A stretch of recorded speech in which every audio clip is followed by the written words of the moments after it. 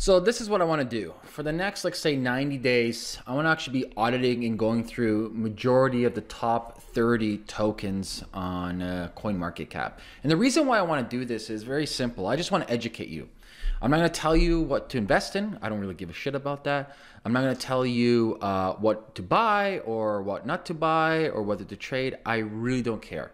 What I want to tell you, or what I want to give you, is the necessary tools and information for you to do your own due diligence. It's simple as that. And one of the easy things that I tell people who come to me towards an ICO or a token is I tell them to do something called the lean canvas model, which is we use in the startup space. It's very simple. Let me show you how it looks. And I tell them to make this into a token lean canvas model. And so pretty much it's no different. You go through the ringer over here. What problem is your new startup solving, right? What is the economics of that token? Why do you even need a token? What is the governance of that token? Who are the participants? What's the governance, or how's the economy outside it, et cetera, et cetera, et cetera. And so pretty much you go through each single one of these boxes and you write out why on God's earth do you need a token? What does it do? What's the governance? How's the token economics? Who's actually building this team or startup, et cetera. And so basically, I'm not going to go in order on CoinMarketCap. I'm just going to go randomly.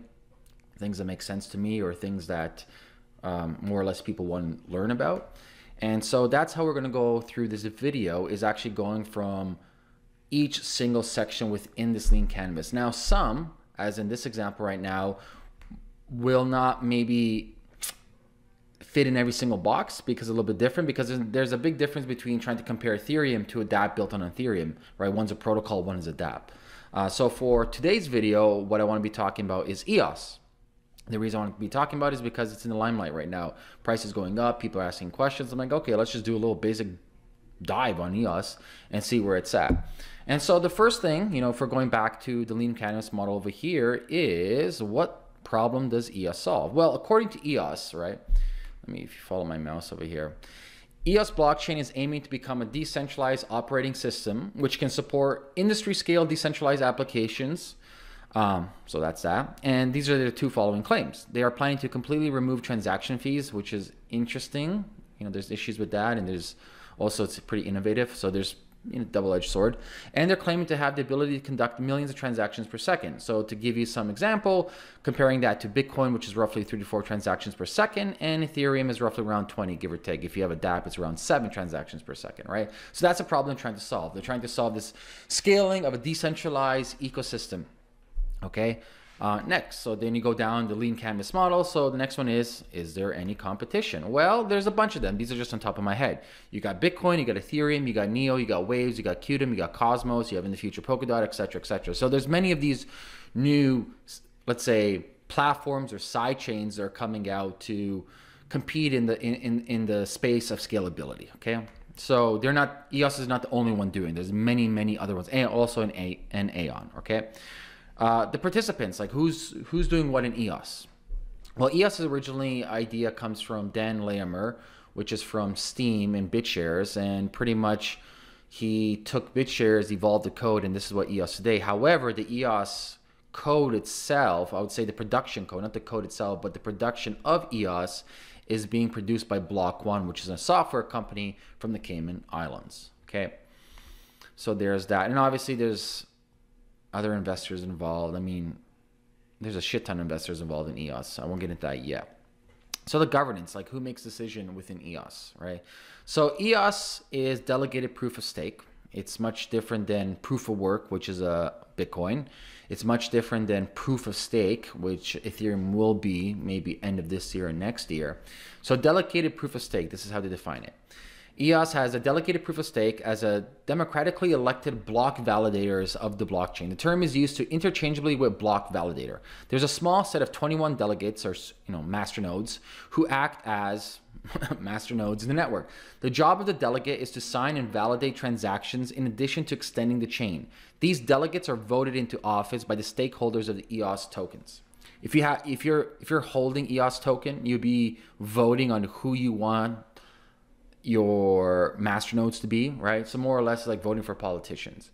There's a lot of issues that as well, and a lot of people are talking about these issues. There's a lot of pros and cons to that.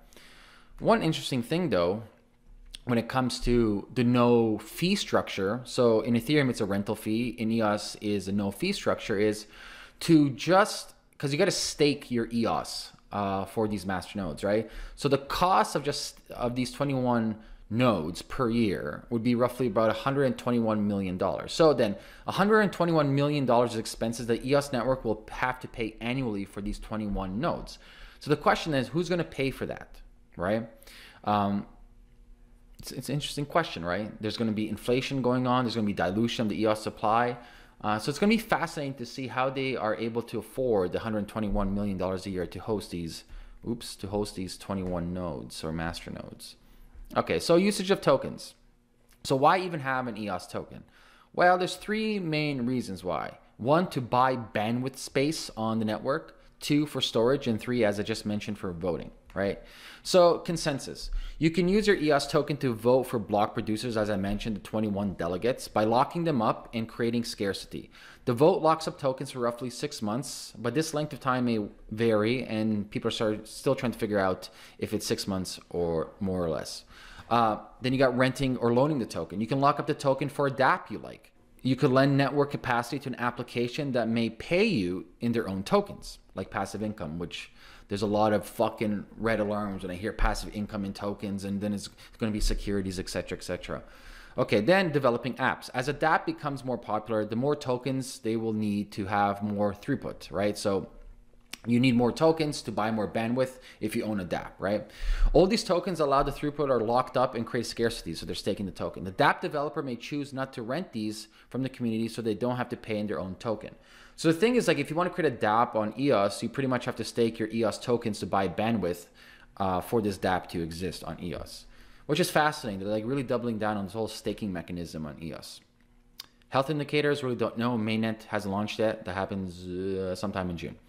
Token distribution and value. It's hard to predict value as an investor. Like I said at the beginning, I don't really care about investing prices, etc. But this is an ongoing ICO that's been going on for a year, and it ends about 30 days. So it's fascinating to figure out the token distribution and all these different private sales and who bought what, because it's a 1 year fucking ICO. Well, final thoughts. Well, a couple of people in the industry are speaking about it. Vitalik talks about because it's removing Merkle proofs and other protections without regular users auditing it, it might actually have issues with EOS. For me, besides what Vitalik said, for me, what's fascinating is the no fee system and the staking system, right? So there's two big issues for me. Number one is if I have to pay for bandwidth, and I know for a fact that my EOS token keeps on increasing and increasing, I will not use my EOS token to stake, or I would not use my EOS token to buy bandwidth because it's valuable, more valuable to me as an asset. Same thing like Bitcoin. Would you use Bitcoin right now to buy bandwidth on the internet? No, you're not going to use up your Bitcoin. You know that Bitcoin might go 2x or 3x next year. So it's an asset, appreciating asset. And so I see that issue with the whole velocity of that token, and why would somebody just use it if they know that's going to increase in value? Next big one, and this isn't just for EOS, this is for Ethereum and all these other decentralized platforms, is dApps. I'm not sold on them. I think there's very rare use cases for dApps, extremely rare use cases. Then all of a sudden, like, you have this whole dApp revolution. I don't see too many things being dApps, to tell you the truth. There are some use cases, like video games make sense. Yeah, there's other things I won't get into right now. But more or less, like, they're hedging on the fact, whoa, my light went out.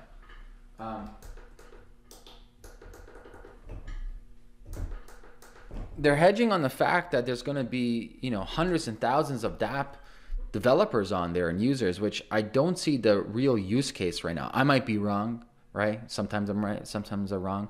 But overall, EOS is a fascinating platform. I'm excited for it to launch because I'm a firm believer in more competition equals innovation.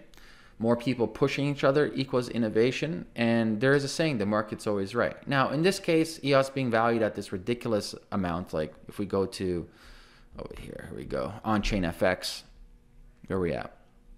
My mouse is here. Market cap is $27 billion. Like, that's crazy. It's not even launched yet, and it's worth $27 billion. But cool thing is, if you look at GitHub, in the last 90 days, they have about 1,500 lines of code that have been, oh no, sorry, that's not even line of code, that's their commits. They have 1,500 commits on GitHub.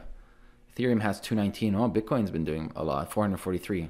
I love this site, way better than CoinMarketCap, on-chain FX. That's a solid website. So for me, I'm looking at something that hasn't launched yet. $27 billion. It's at 18 bucks. I don't know. 24-hour volume, about 3 billion. I don't know. Is it overvalued in my eyes? Yes. For something that doesn't even exist, like, give me a break. You know what I mean? But then again, that's what speculation's for. And let's be honest with everybody. Most people here just make money. They're not here for actual technology, building businesses. That's what speculators are for. Anyways, there's my quick overcap of EOS. It is a delegated proof of stake mechanism based on voting, based on buying bandwidth within their ecosystem.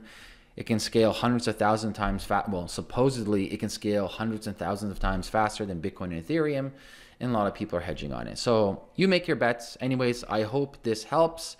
Always, and remember, always to use the lean canvas model like this, right? Simple: problem, scale, growth, economy, governance.